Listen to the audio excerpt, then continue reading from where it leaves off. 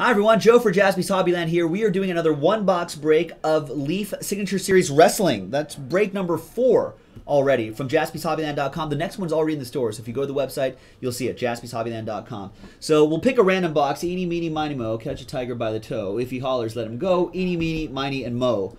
Right there. So that's Joe's famous eeny, meeny, miny, mo method. We're going to see what hits come out of here first.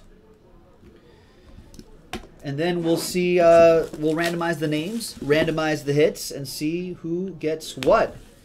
Got some solid stuff out of these wrestling boxes. I'm not super familiar with the wrestling, but it's been kind of fun seeing some of these old school names. They got a lot of information on the back, so I liked learning all this little trivia here. So good luck, everybody. Here we go. We start off with, yes, baseball player Pete Rose. There you go. Pete had the Tombstone Pile Driver put on him by Kane. Ow. So there's Pete Rose. Next guy, Bob Holly. I'm not sure who Bob Holly is. Oh, a 3-time World Tag Team Champion, apparently. A no-nonsense guy. I like people who are no-nonsense. Seems pretty no-nonsense. We got Pat Tanaka.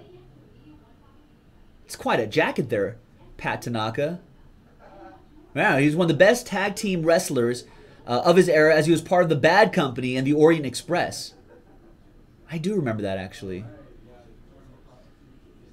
Pat Tanaka. We've got Zeus.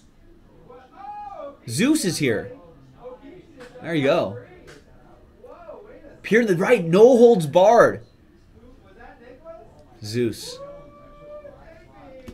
is in there. Dual autograph, ring showdowns. Kevin Nash, Sid Vicious, 3 out of 25.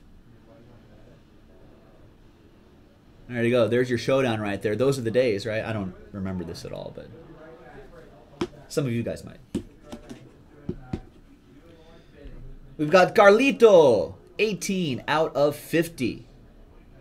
There you go. Carlito, debuting for WWE in 2004. There he is. Defeated John Cena for the United States Championship. 2 more to go. Another dual autograph. 4 out of 10. Knobs and Sags.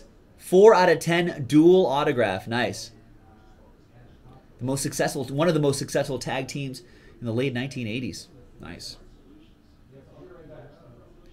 There it is. 4 out of 10. And the last one, the last hit right here, we've got Dynamite Kid. Kid's best known for his time in the World Wrestling Federation, part of the tag team, the British Bulldogs.